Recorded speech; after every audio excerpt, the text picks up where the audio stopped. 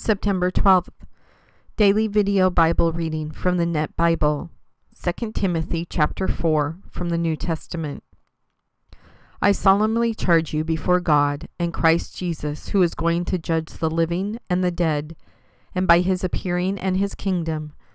Preach the message, be ready whether it is convenient or not. Reprove, rebuke, exhort with complete patience and instructions. For there will be a time when people will not tolerate sound teaching. Instead, following their own desires, they will accumulate teachers for themselves, because they have an insatiable curiosity to hear new things. And they will turn away from hearing the truth, but on the other hand, they will turn aside to miss. You, however, be self-controlled in all things, endure hardship, do an evangelist work, fulfill your ministry. For I am already being poured out as an offering, and the time for me to depart is at hand. I have competed well, I have finished the race, I have kept the faith. Finally, the crown of righteousness is reserved for me. The Lord, the righteous judge, will award it to me in that day, and not to me only, but also to all who have set their affection on his appearing.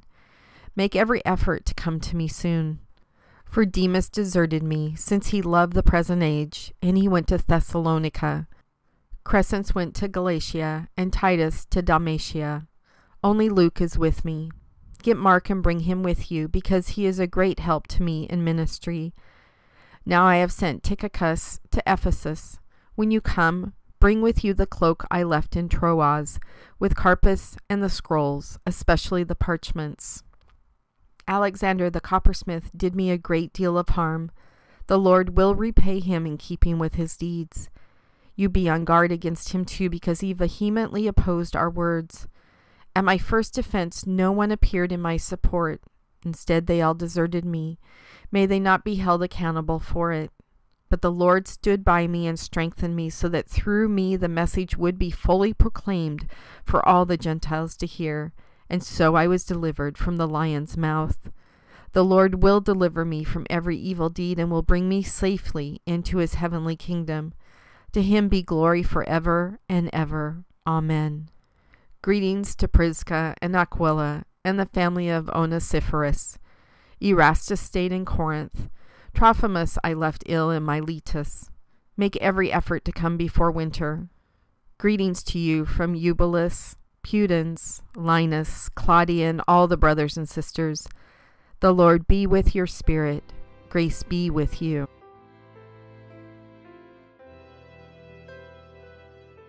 God, sometimes the words that are used in the different versions of the Bible don't resonate with us.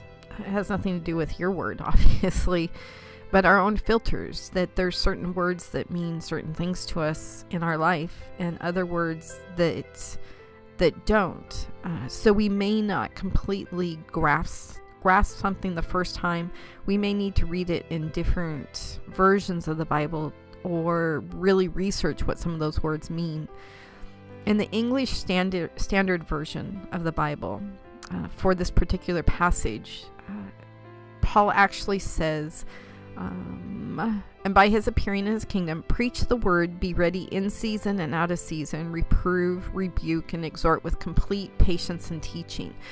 And the version we just read from the Net Bible was, preach the message, be ready whether it is convenient or not, reprove, rebuke, exhort with complete patience and instruction. And I'd always heard in season and out of season, and to me, just with everything that's happened in my own life and what that kind of means to me, it felt like you would show me opportunities to talk to people, and you would show me other times where I didn't have to talk to people in season, out of season, but that I had to be ready at all times. I had to know enough to talk to people, and you would fill in everything else. And so I was really good with that. And then reading this particular passage in the Net Bible, where it said, preach the message, be ready whether it is convenient or not, for me kind of put a whole different spin on it. I had never thought of it being convenient or inconvenient to tell other people about you. I've always enjoyed talking to people about you, but then I thought a little bit deeper about that, because the particular word, convenient or not convenient, kind of captured my heart. I have a exorbitant amount of people who want things from me. This is not my choice. This is just how my life has happened. And I know it sounds really bad to say that, but it becomes overwhelming and incredibly draining when constantly people want things from you, but that those relationships aren't balanced in any way. And it's not that I would necessarily want all those relationships to be balanced. I understand that there are just always going to be people out there who need things. But it seems like my life, for as long as I remember, it's always been out of balance. I've always been drained and constantly looking for ways to make sure that I get filled back up, so that as people come to me wanting things, that I am there for them, that I am not unavailable.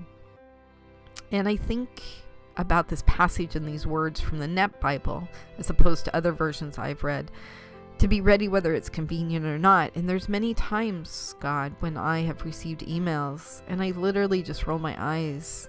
Don't they know that I'm going through this and I'm dealing with this and I have this to do and I have this and this and this to handle?